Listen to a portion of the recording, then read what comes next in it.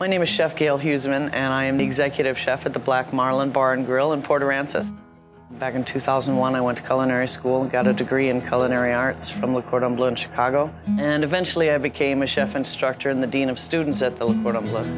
I didn't want to be a hypocrite and try to teach my students how to open a restaurant if I'd never done it before, so I left my cushy, comfy job and opened restaurants. And after realizing how insane that was, I kept doing it.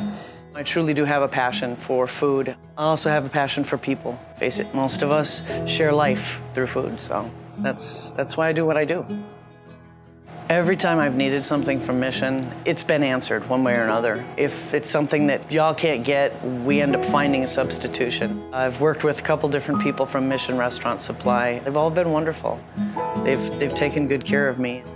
I think what got me the most post-Harvey, it wasn't even the Black Marlin. It was driving through Port Aransas and seeing the other restaurants. I saw pictures of the Black Marlin after Harvey, and it was kind of devastating to see, but not completely unexpected. Driving into town was a lot harder. People whose whole livelihood was tied up in their businesses, and their businesses were destroyed. That was the hardest part. But it's really a tough community. They've got a lot of chutzpah, a lot of grit, a lot of guts, and they're coming back. Since the hurricane, we had a big giant party. It was just a big party.